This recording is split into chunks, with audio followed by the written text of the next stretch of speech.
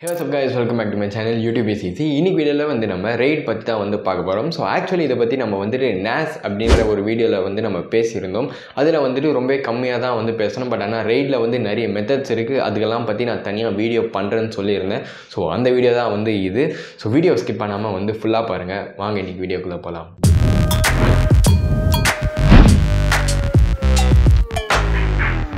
So நம்ம ஃபஸ்ட்டே வந்து பேசுகிற மாதிரி RAIDல வந்து நிறைய டிஃப்ரெண்ட் மெத்தட்ஸ் இருக்குது. அண்ட் அதுக்குன்னு சொல்லிட்டு ஒரு அட்வான்டேஜஸ் அண்ட் டிஸ்அட்வான்டேஜஸும் வந்து இருக்குது. ஸோ ஃபஸ்ட் நம்ம RAIDனா என்னென்னு வந்து பார்த்துடலாம். ஸோ RAID அப்படின்னா வந்துட்டு ரிடண்டன்ட் அரே ஆஃப் இண்டிபெண்டன்ட் டிஸ்க்னு வந்து சொல்லுவாங்க. ஸோ இது வந்து கம்ப்ளீட்டாக என்ன மீன் பண்ணோம் அப்படின்னா, உங்களோட டிஸ்கில் நீங்கள் வந்து சேவ் பண்ணுற டேட்டாஸ் சப்போஸ் அந்த ட்ரைவ் வந்து ஃபெயிலியர் ஆகிடுச்சு அப்படின்னா அந்த டேட்டாவை நீங்கள் வந்துட்டு அகைன் வந்து எடுக்க முடியும். சப்போஸ் நீங்கள் வந்து ஏதாச்சும் ஒரு RAID ஃபார்மெட் அப்படின்றத வந்து நீங்கள் யூஸ் பண்ணுறீங்க அப்படின்னா RAID அப்படின்றது கம்ப்ளீட்டாக வந்து டேட்டா ரிடண்டன்சிக்காக தான் வந்து யூஸ் பண்ணுவாங்க.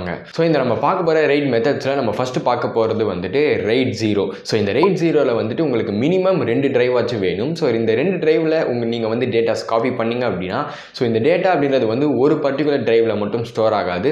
சப்போஸ் நீங்கள் வந்துட்டு ஏதாச்சும் ஒரு ஃபோல்டர் காப்பி பண்ணிங்க அப்படின்னா அதுக்குள்ளே இருக்கிற ஃபைல்ஸ் எல்லாமே வந்துட்டு ஒரு சில ஃபைல்ஸ் வந்து டிரைவ் 1ல் வந்து போகும், ஒரு சில ஃபைல்ஸ் வந்து டிரைவ் 2ல் வந்து போகும். ஸோ இது மாதிரி நீங்கள் காப்பி பண்ணுற ஃபைல்ஸ் வந்துட்டு ஸ்ப்ளிட் ஆகிட்டு வந்து லோட் ஆகும் அந்த டிரைவில். ஸோ இந்த RAID ஃபார்மேட்டோட அட்வான்டேஜஸ் பார்த்தீங்க அப்படின்னா, நீங்கள் வந்து ரொம்ப ஃபாஸ்டரான ட்ரான்ஸ்ஃபர் ஸ்பீட்ஸ் வந்து நீங்கள் பார்க்க முடியும். சப்போஸ் நீங்கள் வந்துட்டு ஃபைல்ஸ் ஏதாவது குயிக் பேக்கப் வந்து எடுக்கணும் அப்படின்னா அதுக்கெல்லாமே நீங்கள் வந்துட்டு இந்த RAID ஃபார்மேட் வந்து நீங்கள் யூஸ் பண்ணலாம், RAID 0 அப்படின்றது. ஸோ இந்த RAID 0ல் வந்துட்டு ஃபாஸ்டர் ட்ரான்ஸ்ஃபர் ஸ்பீட்ஸ் தவிர்த்து வேறு எந்த பெரிய அட்வான்டேஜஸுமே வந்து கிடையாது. பட் ஆனால் டிஸ்அட்வான்டேஜஸ் சைட் பார்த்தீங்க அப்படின்னா, உங்களுக்கு வந்து டேட்டா 2 டிரைவில் ஸ்ப்ளிட் ஆகிட்டு வந்து ரைட் ஆகிறதுனால ஏதாச்சும் ஒரு டிரைவ் வந்து ஃபெயிலியர் ஆகிடுச்சு அப்படின்னாவே நீங்கள் கம்ப்ளீட்டாக இருக்கிற எல்லா டேட்டாவுமே வந்து லூஸ் ஆகிறதுக்கான சான்சஸ் இருக்குது.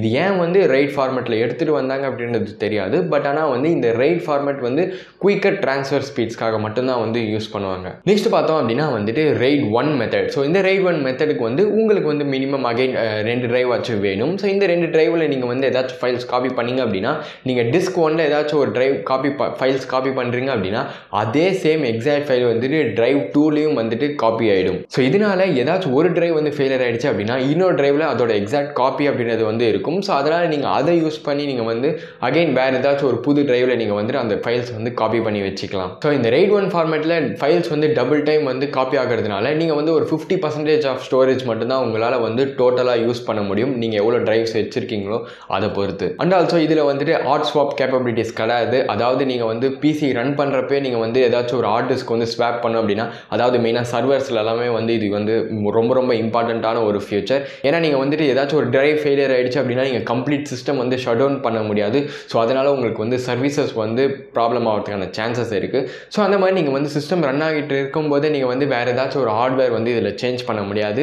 இந்த பர்டிகுலர் RAID மெத்தடில் வந்து பண்ண முடியாது. நெக்ஸ்ட் வந்துட்டு RAID 5 மெத்தட். அந்த இதுதான் வந்து நிறைய பேர் காமனாக வந்து யூஸ் பண்ணுற ஒரு மெத்தட். ஸோ இந்த RAID 5 மெத்தட் நீங்கள் வந்து யூஸ் பண்ணிங்க அப்படின்னா, நீங்கள் ஏதாச்சும் ஒரு டிரைவ் கம்ப்ளீட்டாக வந்து ஃபெயிலியர் ஆச்சு அப்படின்னா கூட நீங்கள் அகைன் அந்த டிரைவோட டேட்டா வந்து நீங்கள் அகைன் ரிட்ரைவ் பண்ணிக்க முடியும் ரொம்ப ஈஸியாக. அண்ட் இதுக்கு வந்து மினிமம் உங்களுக்கு வந்து 3 டிரைவ்ஸில் இருந்து ஒரு 16 டிரைவ்ஸ் வரையும் நீங்கள் வந்து RAID 5 கான்ஃபிகரேஷன் வந்து ரன் பண்ண முடியும். ஸோ சப்போஸ் நீங்கள் வந்துட்டு RAID 5 கான்ஃபிகரேஷனில் 3 டிரைவ் வந்து யூஸ் பண்ணி RAID 5 கான்ஃபிகரேஷன் ரன் பண்ணுறீங்க அப்படின்னா அதில் 2 டிரைவ் மட்டும்தான் உங்களுக்கு ஆக்சுவல் ஸ்டோரேஜ்க்காக இருக்கும்.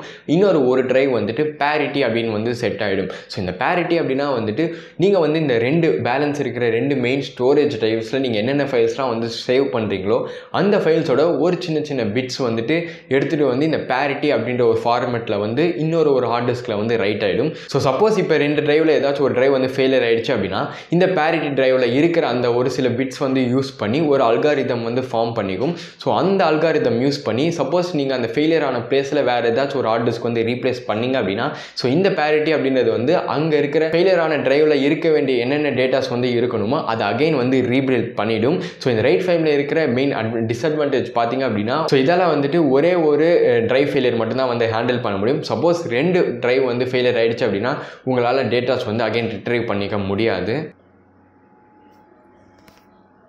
ஸோ அந்த பாயிண்ட்டில் நான் வந்து ஒரு இம்பார்ட்டண்ட்டான ஒரு பாயிண்ட் வந்து சொல்லியிருக்கோம். என்ன அப்படின்னா, நீங்கள் வந்து பேரிட்டி யூஸ் பண்ணி நீங்கள் வந்து ஏதாச்சும் ஒரு டிரைவ் வந்து அகைன் ரீபில்ட் பண்ணுறீங்க அப்படின்னா உங்களுக்கு வந்து ரொம்பவே வந்து டைம் ஆகும் அந்த டேட்டாஸ் எல்லாமே அகைன் பில்ட் பண்ணுறதுக்கு. எக்ஸாம்பிள் வந்து ஒரு 48 ஹவர்ஸ் கூட வந்து ஆகிறதுக்கான சான்சஸ் இருக்குது.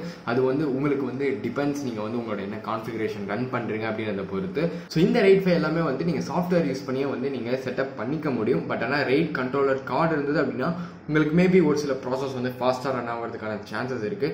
பட் என்னதான் இருந்தாலும் உங்களுக்கு வந்து இந்த டேட்டா அப்படின்றது பில்ட் பண்ணுறதுக்கு கொஞ்சம் டைம் ஆகும். அண்ட் சப்போஸ் உங்களுக்கு வந்து 2 ஹார்ட் டிஸ்க் ஃபெயிலியர்ஸ் வந்து ஹேண்டில் பண்ணோம் அப்படின்னா நீங்கள் வந்துட்டு RAID 6 மெத்தட் நீங்கள் வந்து ட்ரை பண்ணலாம். ஸோ இந்த மெத்தடுக்கு வந்து உங்களுக்கு அட்லீஸ்ட் 4 டிரைவ் ஆச்சு வேணும். அண்ட் நம்ம முன்னாடியே மென்ஷன் பண்ண மாதிரி அந்த பேரிட்டி பிட்ஸ் அப்படின்றது வந்து 2 வாட்டி வந்து ரைட் ஆகும். ஸோ 2 வாட்டி ரைட் ஆகிறதுனால உங்களுக்கு வந்து 2 டிரைவ் ஃபெயிலியர்ஸ் வரைக்கும் வந்து அலோவ் பண்ண முடியும். RAID 6 அண்ட் RAID 5ல நீங்கள் வந்து டேட்டா ஈஸியாக வந்து ரீட் பண்ண முடியும். பட் ஆனால் RAID 6ல வந்து டேட்டா ரைட் பண்ணுறது அப்படின்றது ரொம்ப கஷ்டம். ஏன்னா வந்துட்டு நீங்கள் ஒரு வாட்டி டேட்டா ரைட் பண்ணுறப்போ அதுக்கான பேரிட்டி பிட்ஸ் வந்து 2 வாட்டி வந்து ரைட் ஆகிறதுனால உங்களுக்கு பெர்ஃபார்மன்ஸ் கண்டிப்பாக வந்து ஒரு பெரிய ட்ராபேக்காக இருக்கும். சப்போஸ் நீங்கள் வந்துட்டு இந்த RAID கண்ட்ரோலர்ஸ் அது மாதிரி கார்ட்ஸ் நீங்கள் வந்து யூஸ் பண்ணால் கூட அதில் இருக்கிற ஹையர் எண்ட் வெர்ஷன்ஸ்லாம் நீங்கள் யூஸ் பண்ணால் மட்டும்தான் உங்களுக்கு அட்லீஸ்ட் ஒரு டீசென்ட்டான ஒரு ரைட் ஸ்பீட்ஸ் ஆச்சு கிடைக்கும். ஸோ ஃபைனலாக நம்ம RAID மெத்தட்ஸில் வந்து RAID 10 வந்து பார்க்க போகிறோம். ஸோ RAID 10 வந்து ரொம்ப சிம்பிளாக சொல்லணும்னா RAID 1 method and RAID 0 method ரெண்டுமே வந்து சேர்ந்தது தான் வந்து இந்த RAID 10 அப்படின்றது.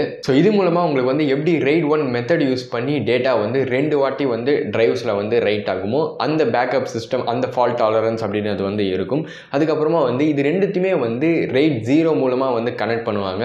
ஸோ அதனால் உங்களுக்கு வந்து ஃபாஸ்டரான ட்ரான்ஸ்ஃபர் ஸ்பீட்ஸ் வந்து கிடைக்கும். ஸோ இதெல்லாம் தான் ரொம்ப ஃபேமஸான RAID மெத்தட்ஸ் அண்ட் நிறைய பேர் வந்து யூஸ் பண்ணுறது இதுதான். ஸோ இப்போ நீங்கள் வந்து எப்படி இந்த RAID மெத்தட்ஸ் வந்து செட்டப் பண்ணுறது என்ன சாஃப்ட்வேர்ஸ் அதெல்லாம் யூஸ் பண்ணோம் அப்படின்னா நீங்கள் வந்து சாஃப்ட்வேர் யூஸ் பண்ணியும் வந்துட்டு நீங்கள் இந்த RAID செட்டப் வந்து பண்ண முடியும். எக்ஸாம்பிள் வந்து FreeNAS அது வந்து ரொம்ப வந்து ஃப்ரீயான ஒரு சாஃப்ட்வேர். அதை யூஸ் பண்ணி நீங்கள் வந்துட்டு உங்களோட RAID செட்டப் வந்து கான்ஃபிகர் பண்ணிக்கலாம். அப்படி இல்லைனா வந்துட்டு பெய்டு வெர்ஷன்ஸும் வந்து நிறைய அவைலபிளாக இருக்குது. அண்ட் மோஸ்ட்டாக உங்களுக்கு வந்துட்டு தனியாக வந்து RAID கண்ட்ரோலர்ஸ் அது மாதிரியான கார்ட்ஸ் வந்து வாங்கணுன்ற அவசியம் கிடையாது. அண்ட் ரொம்பவே முக்கியமாக இந்த RAID கண்ட்ரோலர் கார்ட்ஸ் எல்லாமே வந்து ரொம்ப எக்ஸ்பென்சிவ். நீங்கள் RAID 5 மெத்தட்லாம் யூஸ் பண்ண போகிறீங்க அப்படின்னா உங்களுக்கு வந்து இந்த மாதிரியான கார்ட்ஸ் வந்து அவசியம் அப்படின்றது கிடையாது. பட் இருந்தது அப்படின்னா உங்களுக்கு பெட்டரான பெர்ஃபார்மன்ஸ் அண்ட் இன்னும் டேட்டா வந்து கொஞ்சம் செக்யூராக இருக்கும் அப்படின்றது இன்னும் ஒரு ப்ளஸ் தான். ஸோ அவ்வளோதாங்க. தேங்க்ஸ் ஃபார் வாட்சிங். இந்த வீடியோ வந்துட்டு உங்களுக்கு ஹெல்ப்ஃபுல்லாக இருந்ததுன்னா மறக்காமல் லைக் பண்ணுங்கள். பிடிக்கலனா வந்துட்டு டிஸ்லைக் பண்ணிக்கோங்க. கீழே சப்ஸ்கிரைப் பட்டன் இருக்கும், சப்ஸ்கிரைப் பண்ணிக்கோங்க.